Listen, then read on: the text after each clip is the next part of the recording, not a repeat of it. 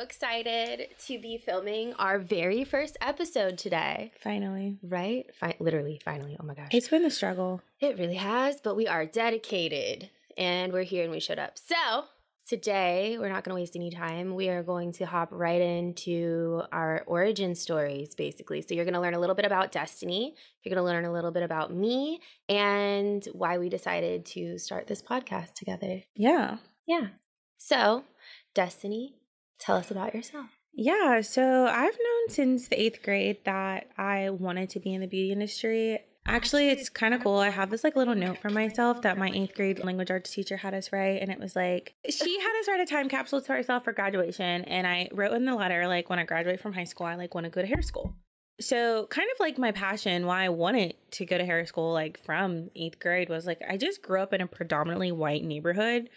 And I remember being a kid and people seeing me with my mom and assuming I was adopted because they had never seen a biracial child before.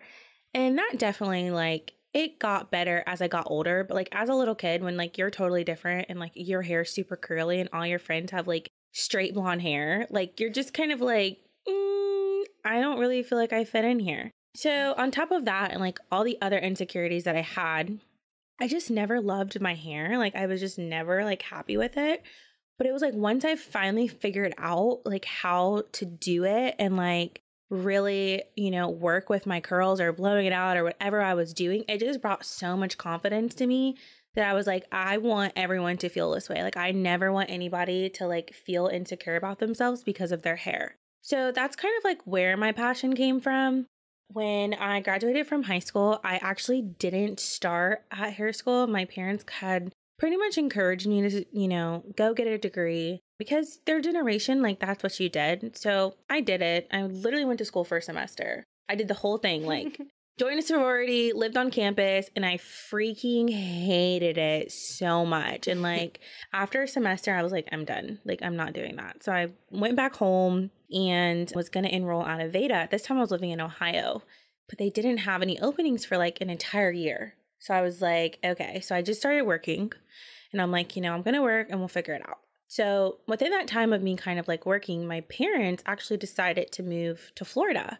And I'm the oldest of 6 kids and 4 of them were still at home, in elementary and middle school. And so my mom told me, hey, there's literally an Aveda 30 minutes away from the house that we're moving to. And that was actually a way shorter commute than I was going to have in Ohio. I was going to have to drive an hour and a half to my school in Ohio.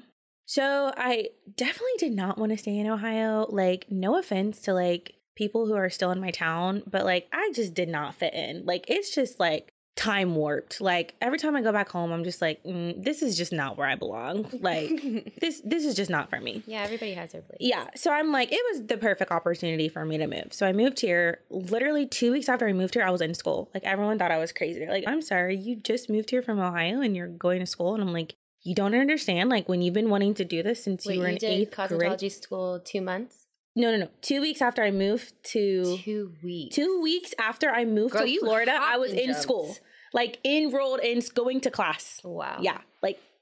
Boxes aren't even unpacked and I'm in school. Dedication. Yeah, girl. I was ready. I mean, since the 8th grade, I wanted to do this, and then it was just this waiting game. And it was some call it a coincidence. And, I call it God. He knew where I was supposed to be, when I was supposed to start. So it's as much as I could be oh, I, didn't get to start right out of high school. It's there was a reason why, I didn't start until I got to Florida. So school, as you know, is, 13 months long. The beginning of school, probably about the first 10 months, I worked at Sephora because I was actually super interested in doing makeup more so than hair. And so I was working at Sephora, and then about 3 months left, I was hired by a salon and I was assisting and doing front desk there. And when I graduated, I was actually asked personally by Aveda to become a makeup educator for them, which I was super honored by, and I did it. I shortly learned working for a corporate wasn't for me at all. I did get some cool opportunities. I got to work with their creative director and I got to go to St. Pete and do training. And right before I left, they actually asked me to go to New York Fashion Week with her. But I'm not someone to be controlled by a company. And I was just wanting to like focus on like building my books, and I was getting busy behind the chair, my love for makeup was like kind of starting to diminish a little bit. And I was like, I just think I want to focus on like something that I have like full control over, you know, like who sits in my chair, I have control over that. And I just like felt like I got to, you know, meet those clients more personally, because it wasn't just like doing makeup for an event. It was, you know, fully making people feel beautiful, which was always my passion.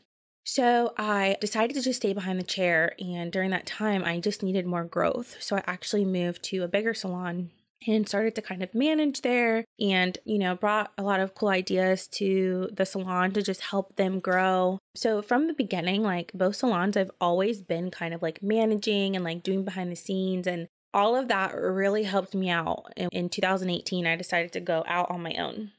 So I got pregnant. And I was like, the salon culture in life, if you know, you know, is not for me. Like, I can't be at the salon till 10 o'clock at night, dealing with, you know, seeing 10 clients a day, not getting a break, having to deal with like unnecessary drama. Like, I was just like, I can't do it. So I started my own salon suite in 2018 with literally no knowledge, no mentors. Like, I was just like, F it. We're going. We're going to do it. We're going to do this.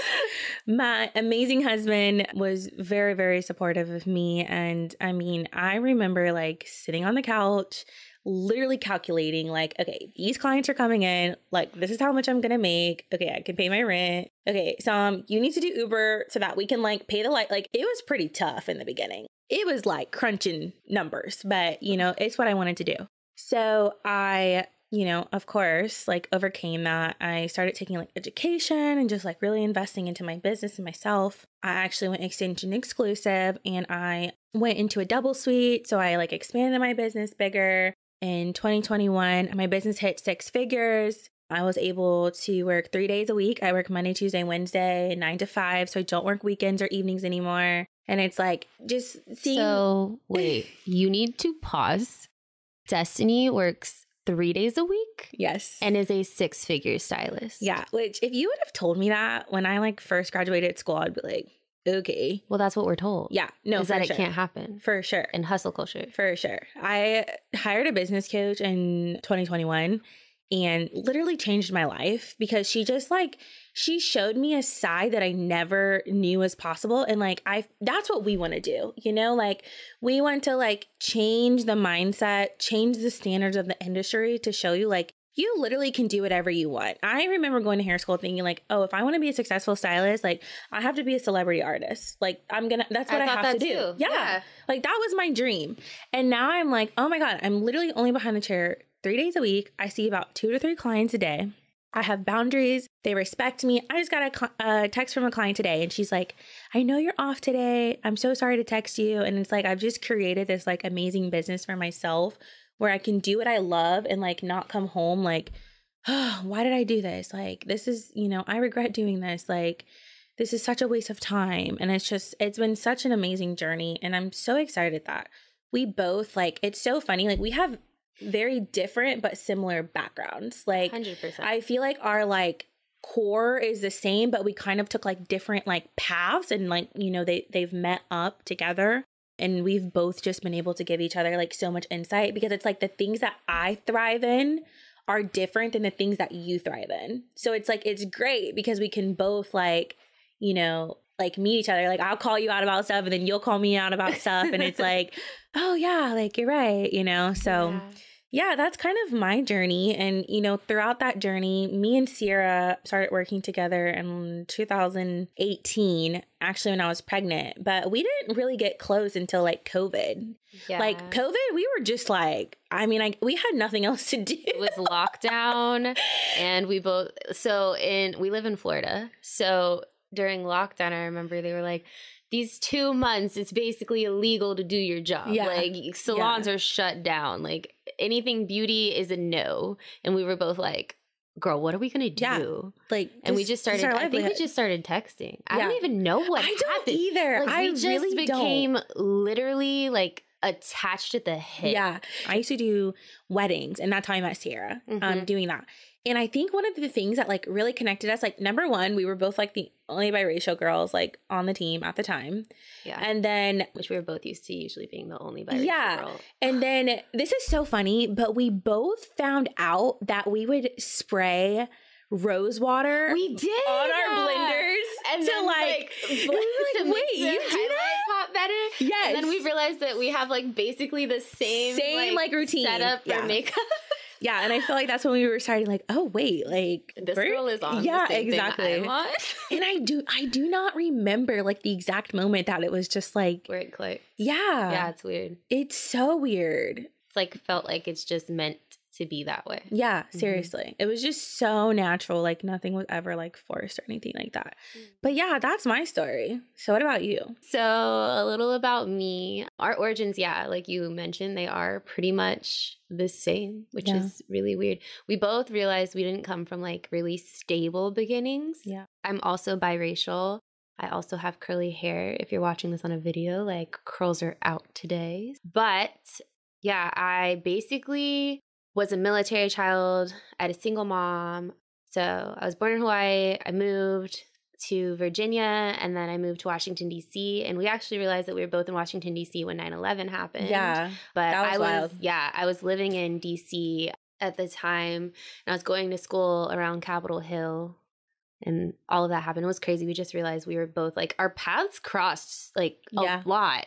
Yeah, I just got chills. Right? It's just crazy. Like when I tell you guys, like, meant to be, like we were supposed to meet. Yeah, this was destined to happen. But so moved from DC to like Jacksonville, and then because I have a single mom, every time she got deployed, I would get sent back to go live with my cousins and everybody. So from that happening, I would actually get like literally 6 months of schoolwork at a time. And because of that, I learned that school is basically a waste of time for me. Like I was like, okay, wait, so you're telling me that I can do like a whole month's worth of work in a week and a half, and then I'm still supposed to just sit in class. Yeah. So it was a really hard struggle for me, like literally all the way through high school. Like I hated school the whole time, the whole way through. I wasn't bad at school. I was always on honor roll. I always was like excelling and things like that. I never had school spirit at any school I went to because I was always at different schools. So to me, school spirit was kind of like pointless. I was like, why aren't we just people supporting people? It doesn't make sense. It's weird. Schools are very political. Yeah, and I saw it. That's the kind of town I grew up in. DC, like, you see it. I realized that school just was a waste of time, and from a young age, I was like, how can we make this process better? So by the time I got all the way through high school, I had a little sister at the age of 11. She was born, and then my mom fell ill because of that quite a few times, and it kind of forced me to grow up. So my sister was born when I was 11 years old, and then my mom actually almost died on the table. She bled out, and I overheard it because the doctor tried to pull my mom's friend who was in the military away because she wasn't supposed to go into labor the day she did. So I literally was in the car with her, and she drove herself while in labor. And we got there, and she was pushing, and nothing was happening. And there was like, it was honestly like, I'm scarred permanently from like, especially being a childbirth. Yeah. So when my mom bled out on the table and I overheard it, they were basically like, okay, she might not make it. And from that second, something clicked in me. I saw my little sister and I was like, I am now all she has. And I am all I have. That's a lot. I was 11. Yeah. But I remember just the feeling of looking at this like little defenseless baby who just came into the world. And I immediately was protective. I immediately was like, this is like us against the world. Like it was crazy. And then she would get better, and then she would get sick again. And then like all these things. My mom has basically like almost passed away in my life like 8 times. Like literally, I'm not even exaggerating. Like they've told us she was going to die that many times due to complications from this birth. Wow. Yeah. So that has made me grow up really fast. So I didn't really have like an origin where you did, where you were like, I've known since I was a baby that I wanted to do hair. Mine was more so like I was looking at colleges in South Florida, going back to Hawaii. Like I was looking at doing all these things for universities, and I was like, oh, I'm going to go to school for marketing or business. And then my mom got sick again, and I was like, I can't leave. Yeah. I can't go that far. And then the first thing in my brain was, how am I going to be able to provide for my sister and me and keep a roof over our heads when like my mom ends up in the hospital again? Because this is happening right now. It just made me grow up really fast. Yeah. But as I was graduating high school, I started looking into cosmetology schools because I was just naturally good at doing hair and makeup. And I was like in modeling. I had done dance my whole life from like 2 to 18. I don't know how she kept that up now that I'm thinking about it, but like kudos to that woman because dance for children is expensive. Yeah. So I don't know. I was just like, what am I naturally good at that I could turn into a trade that will then turn into money? Yeah. And I was like, oh, what is this? Cosmetology school? The fact that you had to think about that at like 18 years old is like insane. Really? To me, it's just normal. Like, it's just, that's what happened. Yeah. But you had been thinking about it since 11. So for you, you're like, oh my God, I'm 18. Why do I not have like a career yet? Yeah. You had been thinking about it since you were 11. Yeah. Well, you know what's crazy too is I was in like an AP, I was always in arts. So I was in an AP art class, and my teacher at the time, she was amazing. I loved her. She was so sweet. But when I told her I was going to go to cosmetology school, this woman was like, why are you going to do that? Don't do that. Not even her. It wasn't even just her. It was a lot. Almost every teacher I had was like, don't do that. You're not going to make money. You're not going to be okay. Like, just go to regular college. You're going to throw your life away. And I don't know what it was, but there was something in the back of my mind. And it was like, don't listen to these people. Yeah. Just don't. You know, do what you need to do. It's the stubbornness. Like, oh, F you. You say I can't do this. And I'm I remember I was it, just like, okay, well, you don't have to be proud of me, but I'm going to do this. Right. And like, you're not, you don't need to pay these bills. And me being, I hope you're listening to this podcast right now. Okay. But I decided to go to school. And I thought I was originally going to go to school with my mom's GI Bill. And then we found out that I happened to be in the 1 year that there was like a gap, so I couldn't use it. Shut up. So right as I had signed up for classes, it was crazy you said 2 weeks because I waited 2 months from the day I graduated to start school. So wait, from high school? Yes. Wait, I did not know you started hair school that soon after high school. Yeah, 2 months. Oh, dang. It's 2 months. So I was looking at all. So you've had your cosmetology license for a minute. Yeah. I did not realize that. Since I was like 19, 18, 19. Yeah, I did not realize that. Yeah, since 2014. Okay. And I graduated high school 2013. Okay.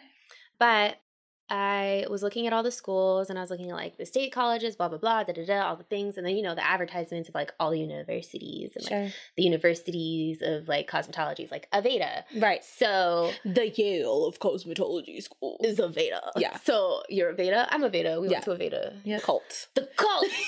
Yes. So I joined the cult. And mission out of Aveda. It's a part of the world we live in. It is a little cultish. It is. But I still loved what they stood for. No, I do too. At the end of the day. And it's a lot of my business, like, is behind that. Yeah. Like, client experience. Like wellness and all the things. So went to Aveda and found out like a few days before I was supposed to start my classes, they were like, haha, you have no money. And I was like, oh my God.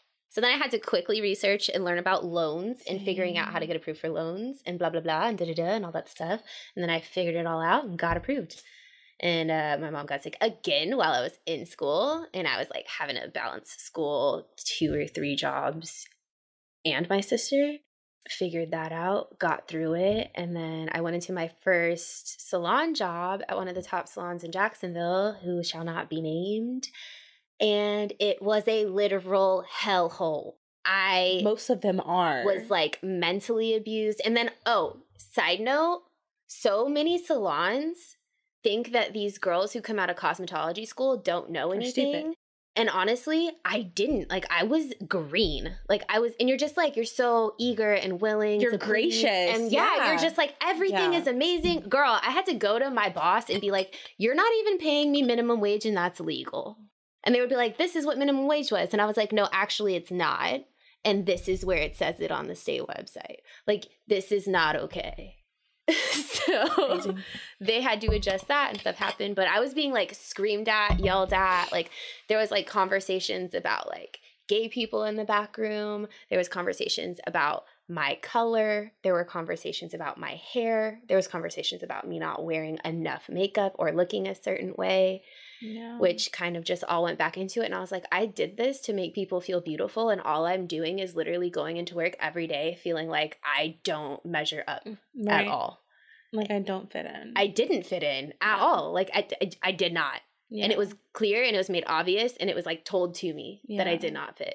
So I actually tried to quit that job. And then they told me that they were actually going to give me a promotion so that I stayed. This is toxic. If you're just getting into the cosmetology industry, they will play mind games with you. So if you are new to the beauty industry and you're going into a salon, do not undervalue yourself, and like definitely make sure that they at least treat you with respect and like you're a human being. Yeah. Like, I'm not saying be entitled or anything like that. Like, there's still so much to learn and there's still so much to grow from. But like, just make sure they treat you like a person. Yeah. And they don't diminish you and rip you down, because the hazing culture is real. Real. Yeah. Really real. So I tried to quit. They told me I was going to get a promotion, played mind games with me. And then one day the boss was like, Sierra. And I was like running across the salon. And then she like literally threw a towel with bleach on it at me. And then I like grabbed the stuff and went to do the laundry, and she had like screamed at me again, and she started literally talking crap about me to her client loud enough for everyone in the salon to hear. The salon was huge. I know what salon it is. Multiple floors, like floor spaces, not like levels. Yeah. So anyways, loud enough for everyone to hear, and like something hit me, and I was like, listen, girl. Like, I am a nice little Jacksonvillian girl to some people, but, like, I lived in D.C., I come from the hood. Don't, like, right. I was like, I'm not from the hood, okay? Yeah. My mother, we lived on base, right? But, like, no, like, I was inner city child. Like, I had to fight to, like, make it. Right. So I was like, this is what we're not going to do. Because at this point, like, you are obviously disrespecting. This is what we not finna do. Literally. And, like, I slammed the, like, dryer shut, and I was like, I'm done. And she was like, you're fired. And I was like, I don't give up. Like, I literally walked up to her husband and I was like, so remember that talk we had? Yeah. That's it. She didn't come back. And then he tried to call me and he was like, so by the way, we just don't need you to come back in. And I was like, I was never coming back in. I almost said his name. But anyways, so that happened. And then I took literally 6 months off, and I was like, I'm not doing this again. Yeah. I'm not doing this. And make sure that you're smart with your money. Like, plan your finances, save money. Like, when someone else controls what you make, you think you're safe, but you're not safe. So thank God I was like stashing away money like a little like squirrel. As you still do. Oh, yeah, well, you know. But that's another episode. Yeah, that gave me the opportunity to like sit there for 6 months and be like, I was going to interviews and I was like, screw this. I'm interviewing you. Yeah. Like, if you're going to be abusive like that, I'm not going to work for you. Right. So I was like, you know what I'm going to do? I'm going to go and I'm going to work at Ulta, because they give you a chair immediately. And I've already assisted for this long and I'm done. I don't care. So I went in Ulta, and then I was doing makeup in Ulta. I was doing hairstyling in Ulta. I had a fully booked. Yeah. But it was of blondes and these girls who were coming in with you remember Chrisley Knows Best? Mm-hmm. Do you remember Savannah? When she got the bob. Yes. I was doing that bob. I did that bob on one girl. Stop. And I did bobs all the time too. She went around and like told everyone my name. Like, everyone was asking her where she got her hair done, and she filled my book. Like, that girl was super sweet. But it was that and blondes.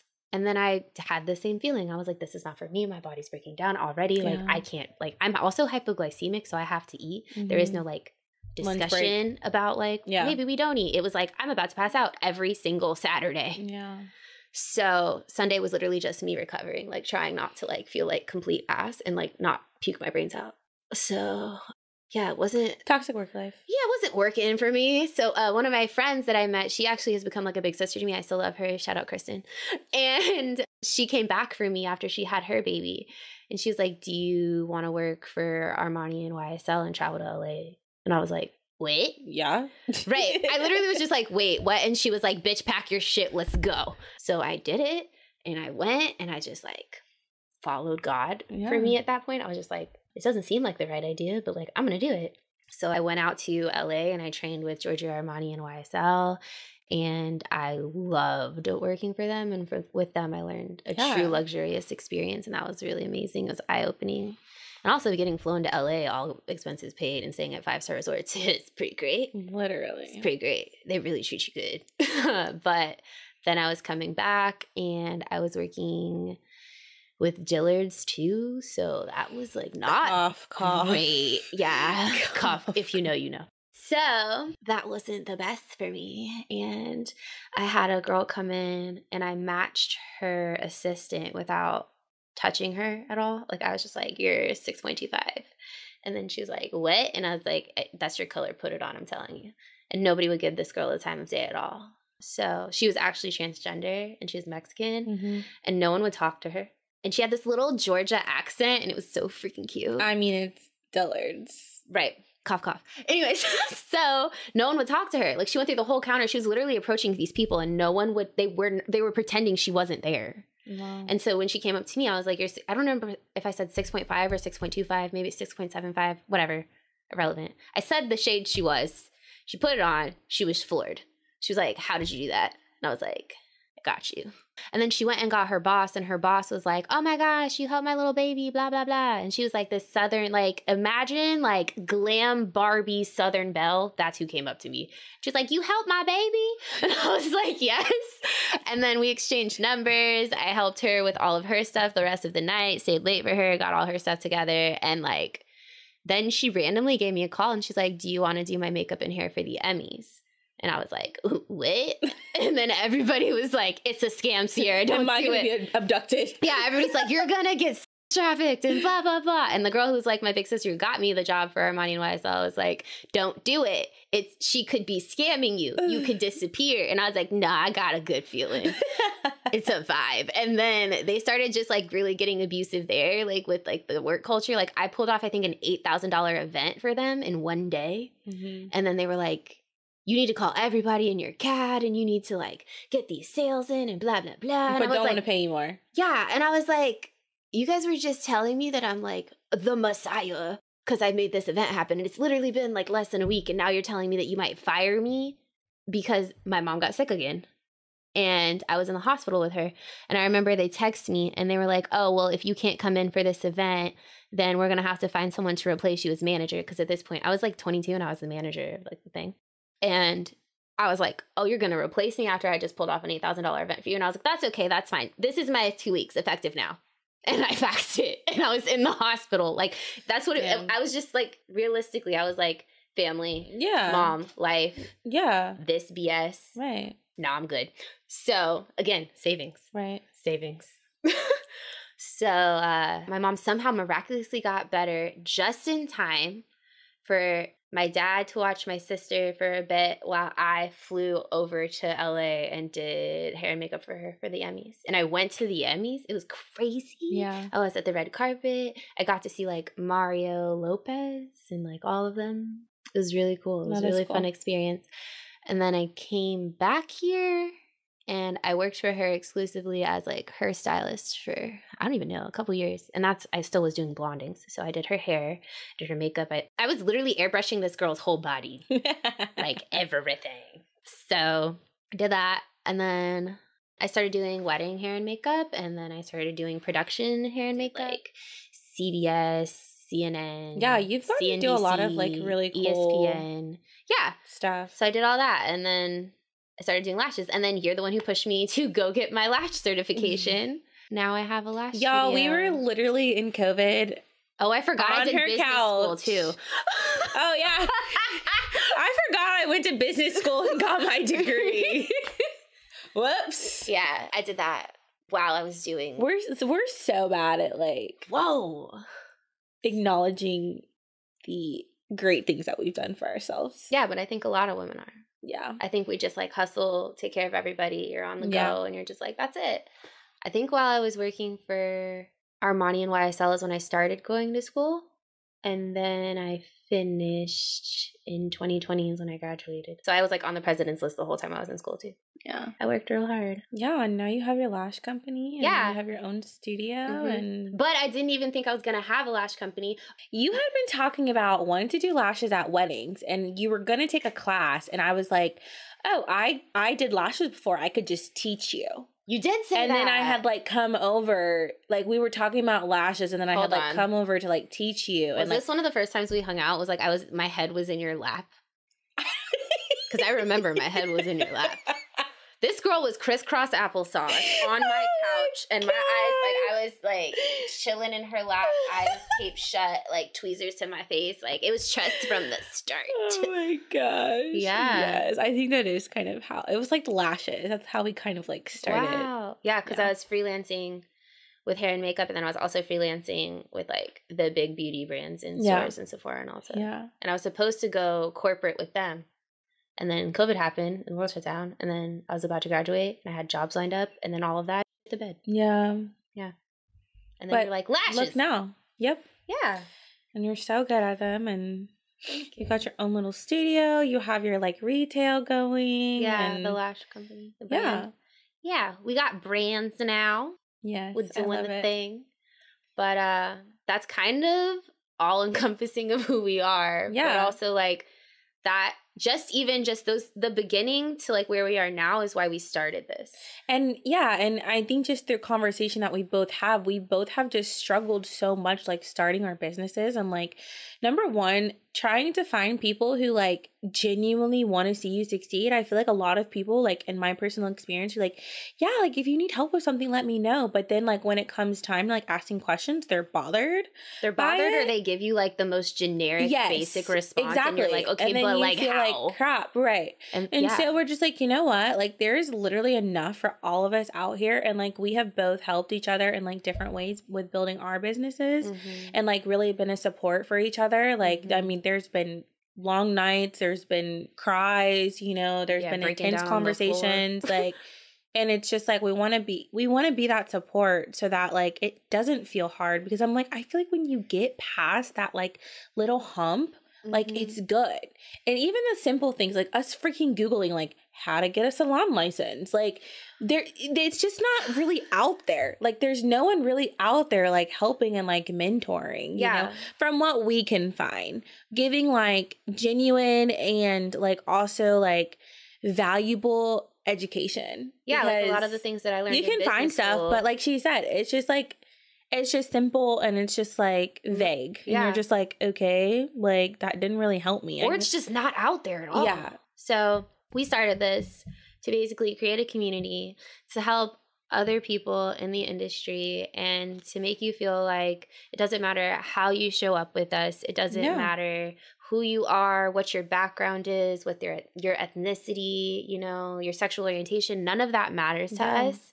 What matters to us is that we are here for each other and we're here for you. Yeah, and that you're doing what you love. Yeah, and we're tired of the standards. We're tired of like, you know, the toxic salon culture. We're tired of the hustle culture. Like we're tired of pretending to be someone we're not all the time, because it's exhausting. We don't have a real job. You literally forget who you are though. Yeah. Like I had a moment in time where last year I did my taxes, you guys. I realized that I worked every day of the year except for like 10 days. Yeah, that's ridiculous. Yeah, it is. Like I became a shell of a human being just putting on this show. Yeah. For what? Right. I lost a whole year of my life. Exactly. It's not so we're excited to do all of this, and we really, you know, we just want to give value back into our community and just really create that support for everybody out there so that we can all thrive out here and we can all do amazing things.